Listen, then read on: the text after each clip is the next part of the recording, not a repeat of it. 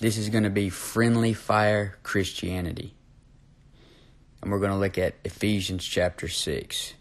So Ephesians chapter 6 and verse 10.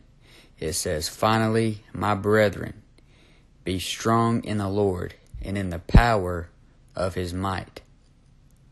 Today, many times it seems like Christians are trying to be strong in themselves and in the power of their own might.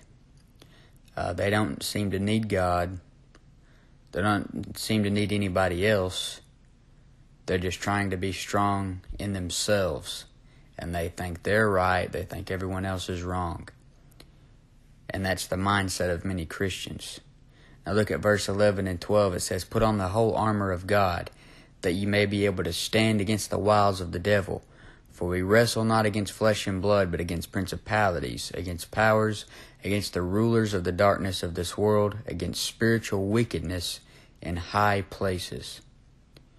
Today, many times it also seems like Christians have forgotten who the enemy is. They have forgotten that our enemies are the spiritual wickedness in high places, the unclean spirits, Satan, and his false ministers. Not each other, not other Christians. Other Christians aren't your enemy. Every born-again believer is in the body of Christ, and you are all members of the same body. Ephesians 6:17 in the same chapter, verse 17 talks about taking the sword of the Spirit, which is the Word of God. But Christians are using another sword, and they're using their own words to bash and destroy their own kind. There is a prophecy about Christians coming back at the second coming with Jesus Christ, and we got our glorified bodies. In Joel chapter 2 and verse 8, it says, "Neither shall one thrust another. They shall walk every one in his path, and when they fall upon the sword, they shall not be wounded." So in our glorified bodies, it's going to be immortal bodies. We can fall on the sword. It won't hurt us. But look what it says, "Neither shall one thrust another."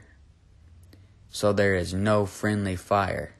No one in the Lord's army is shooting the other one off of his horse because they are trying to get a more preeminent place in line behind Jesus Christ. Nobody's trying to get the preeminent place when we come back with Jesus Christ. Jesus Christ is going to have preeminence. And the people are in unity. Now look at Ephesians 6:13. It says, "Wherefore take unto you the whole armor of God, that ye may be able to withstand in the evil day, and having done all, to stand." Sometimes it seems like many Christians who are living right and giving out the gospel of Jesus Christ are also having to use their whole armor of God, not just against the spiritual wickedness in high places, but against their own brothers in Christ who are possessed by the spiritual wickedness in high places. Sometimes you will be going along and serving Jesus Christ, and your brother in Christ is supposed to have your back, but instead he will stab you in the back with what he will refer to as the sword of the Spirit. That's because he's using the Bible to hurt you. Some Christians are using the King James Bible to hurt other Christians. And they go back and forth attacking each other with the Word of God. And men who are Bible believers that have minor disagreements are biting and devouring one another. And it's very disgusting to see. This division and strife and constant attacking each other is very carnal. And Paul warned the Corinthians about this. They are so contentious with each other. And Paul also warned about men preaching Christ of contention. It says in Philippians 1:16, "The one preached Christ of contention, not sincerely, supposing to add affliction to my bonds." So when men are angry, and all they do is complain and bash and attack others, they are contentious, and they make it harder for other Christians who are trying to serve God. Paul said they add affliction to his bonds. And now look at Ephesians 6:14.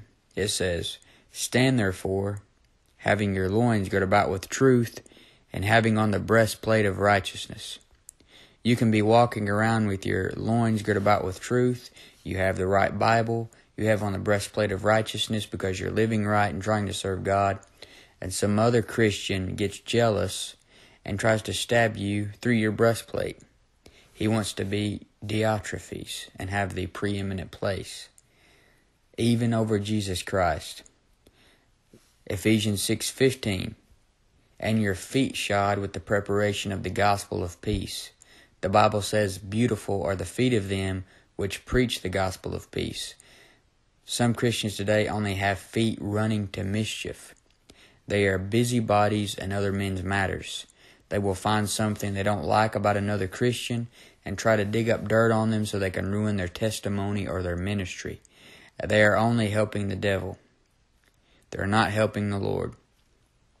If you ruin another man's ministry, a man who is winning souls, then you're only helping Satan. You're not helping God. You are stabbing a brother in the back who is working on stealing Satan's children away from him through the gospel of Jesus Christ. Ephesians 6:16, above all taking the shield of faith, wherewith you shall be able to quench all the fiery darts of the wicked. If the shield of faith, if it were possible for it to be bent up or to get dents in it, then the average Bible believer who is trying to serve God is going to need repairs in his shield because of the attacks, not just from the lost world, but from Bible believers. But if you have the shield of faith, and you believe it when the Bible says all that live godly in Christ Jesus shall suffer persecution, then you will know why you're being attacked. Sometimes other Christians will attack you more than the lost world will attack. And then Ephesians 6:17, it says, and take the helmet of salvation and the sword of the Spirit, which is the Word of God.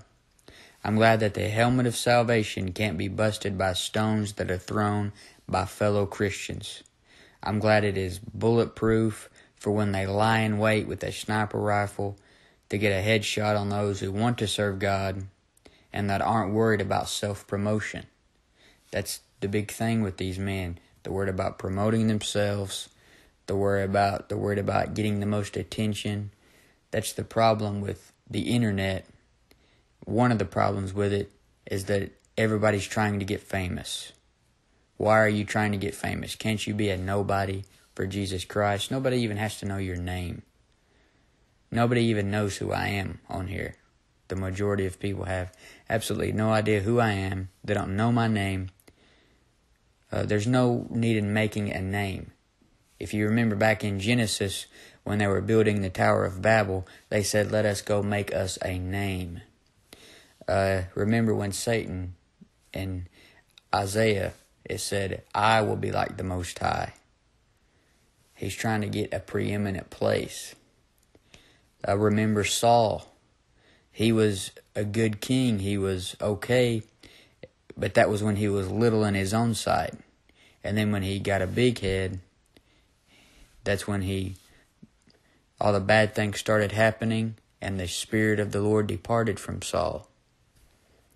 All throughout the Bible you'll see people who think so much of themselves and are trying to be somebody that they're not. They get taken down because pride goeth before destruction and a haughty spirit before a fall. And many Christians, and especially contentious preachers, it's like they're just hateful all the time. They're like the Grinch. They're just mad and hate everybody. If it were possible and we weren't getting sinless bodies soon, in the millennium they would probably hide up in a mountain somewhere and never come down because they're so mad at everybody because this person has a better job than they have, this person has a better car than they have, or this person has more followers than they have. And they're mad because they're not getting as much of a rule over as many cities as they have. But we wrestle not against flesh and blood, but against principalities, against powers, against the rulers of the darkness of this world, against spiritual wickedness in high places. But sometimes that spiritual wickedness gets a hold of other Christians and makes them act like mean, angry, spirited Pharisees. They are bitter and they envy and cause strife. They cause divisions. They come out with their hobby horse that they want to teach, and teach that everyone who doesn't believe in this is not saved and they're going to hell, and say if you listen to this preacher who teaches this that's not what I'm teaching, then if you like him, you're going to go to hell. They add all these works to the gospel. Notice that all these guys with these hobby horse doctrines, they will end up adding so many works to the gospel. And notice they will mention that doctrine. No matter what their message or sermon is, they're going to throw that in there. They're going to talk about how the Jews, there's no such thing as a Jew anymore, and that God hates the Jews or something else. They'll just keep throwing it in there so they can brainwash you. And James 3:14 and 15 says, "But if ye have bitter envying and strife in your hearts, glory not and lie not against the truth. This wisdom descendeth not from above, but is earthly, sensual, devilish." And then James 3:16, "For where envying and strife is, there is confusion and every evil work." I just don't understand the hatred that is being shown between Christians. It couldn't be nothing else but jealousy. Most of the time when somebody talks bad about somebody, they're jealous. Most of the time when a preacher talks bad about another preacher, they're not just doing it to expose a false doctrine and to warn their flock about a bad wolf out there. They're doing it because they're jealous, and because they're not getting as much attention, and because they think they can do it better than he can do it. And they're jealous because they're not being recognized. And if they would quit thinking about themselves and just be lowly in their minds, then they wouldn't have this problem. They wouldn't be so depressed all the time. People who are worried about being somebody that they're not are constantly going to be depressed because they can never be that person that's in their mind, their fantasy of who they want to be. Philippians 2:3 says, "Let nothing be done through strife or vain glory, but in lowliness of mind let each esteem others better than themselves." Everything these guys are doing, it seems like, is being done for vainglory. They're not lowly in mind. They're high-minded. They're haughty. They think that they're better than everybody else. They think they know more than everybody else and that nobody can correct them. And it gets to a point where they start adding other standards to being saved than believing in the gospel. But the slander and name-calling and biting and devouring one another, this is done all out of jealousy for each other. Jealousy of their ministry, their following, their income, their car, their success. And if another Christian is successful, then why can't you just be happy for them? If my brother in Christ is successful in the ministry, then I am happy for him. Why wouldn't you be happy if a man is leading people to Jesus Christ and has a large following? A man they attack all the time is Robert Breaker, who has like 200,000 subscribers and thousands of people watch him and learn the Bible from his videos. And they attack him every week because his videos are monetized. So when people click his videos, he's making money off the videos. But I mean, if he's giving the gospel in every videos, he's not compromising and trimming down the message to continue to get views. Why should you attack him and his ministry? And if you continuously attack your other brothers in Christ, you're obviously led by the devil. It's not the Holy Spirit telling you to expose every preacher and teacher out there other than yourself. And if someone is doing labor for the Lord, then think highly of them and give them credit. Don't bash them. 1 Thessalonians 5:12 through 13 says, "And we beseech you, brethren, to know them which labor among you, and are over you in the Lord, and admonish you, and to esteem them very highly in love for their work's sake, and be at peace among yourselves." I'm weary of Bible teachers and preachers who never compliment or associate with another person's ministry. It is like they are in some kind of competition. about who can be the greatest. Remember when the disciples was talking about who shall be the greatest. That's what it's on everybody's mind, is they want to be better than everyone else. And there are so many great pastors and teachers who are doing great things for God.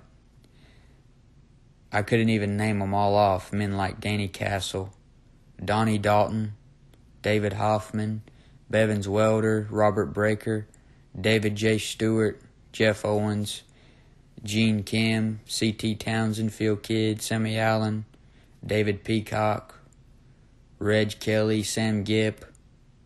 So many great preachers and teachers, yet all these men are bashed by others and put down by others on a regular basis. There are just so many great men to learn from. Why not learn from all of them? If they've got something you don't agree with, then just don't agree with it. But they all have something you can learn. And yet people get their cult leader, who will bash everyone who doesn't believe just like him. And if their cult leader exposes another pastor or teacher, then that man basically has a hit out on himself. I mean, if he makes a video exposing another pastor, then that pastor is pretty much getting bashed by thousands of little minions of that cult leader. But recently some professed Christians made a video about waterboarding an independent Baptist evangelist that they didn't like.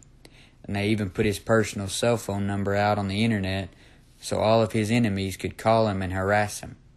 And they even got his preaching schedule and slandered him to every pastor on the list so that they would cancel his meetings. They even made trading cards with pictures of preachers on them, bashing the preachers, and then they sold them for money. And that is completely wicked. If anybody else was doing anything for money, they'd be saying, oh, they're doing this for filthy lucre. But yet they can put pictures of other preachers on a trading card bashing them and sell it for money, and that's okay. But Robert Breaker, he can't make a video about the Bible and get paid from people clicking it. And I'm not just talking about some tiny little ministry that's doing this. This is a pretty big ministry, and these are contentious men that have their own churches, and they're constantly attacking everyone that doesn't agree with them. And they're presently planning churches all over the country. I'm not doubting their salvation or their sincerity. I don't know their heart, but I believe the devil will use them to get our rights taken away as Christians, just like he's using Westboro Baptist Church. And you are already seeing it headed that way with people talking about the Bible being banned in some places.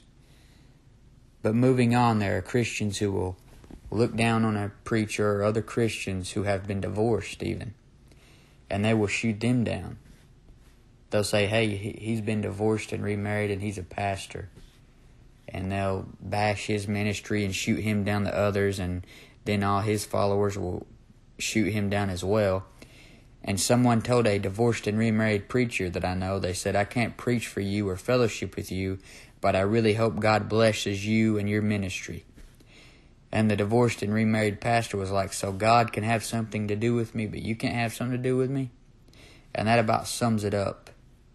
If you look down on another Christian and won't fellowship with your brother in Christ who is trying to live right and isn't involved in any type of sin, like fornication and going out and doing drugs and getting drunk and everything else, I mean, if he's trying to live right and he wants to fellowship with you, then why couldn't you? You're part of the same body. You're brothers in Christ. If you can't fellowship with him because of something from his past, then you're just being a Pharisee and you think you're more righteous than God is. You do know that Jesus Christ still lives in every divorced Christian. And you do know that he still forgives someone that's being divorced just like he forgive you for your sin. And you are members in the same body as he is. Galatians 6:1 says, Brethren, if a man be overtaken in a fault, ye which are spiritual, restore such an one in the spirit of meekness, considering thyself, lest thou also be tempted. When you badmouth your fellow Christians, you're just betraying. your brothers in Christ. You are being like Judas, not like Jesus. Paul had some disagreements with Mark, but eventually said he was profitable for the ministry. And Peter had some disagreements with Paul. But Peter called Paul a beloved brother in his epistle. As Christians, we need to love each other and be friends. And I love to see Christians come together and be friends, even with their minor disagreements. If you have been fighting with another Christian, call them up and get it right. We are at war with the flesh and the devil. We don't need to be at war with each other. The Bible says, "Be ye kind one to another, tender-hearted, forgiving one another, even as God for Christ's sake hath forgiven you." And that verse may not be as interesting as Revelation and verses about the rapture and second coming, but it will probably help you in your Christian life more than any of those verses. Ephesians 6:18 says, "Praying always with all prayer and supplication in the Spirit, watching thereunto with all perseverance and supplication for all saints." So pray for each other. Even if you aren't one of these Christians going around mad at everybody, you need to also have grace and be long-suffering to those Christians who are beating you up with words, and they can get right and change if you pray for them. But this has been Friendly Fire Christianity.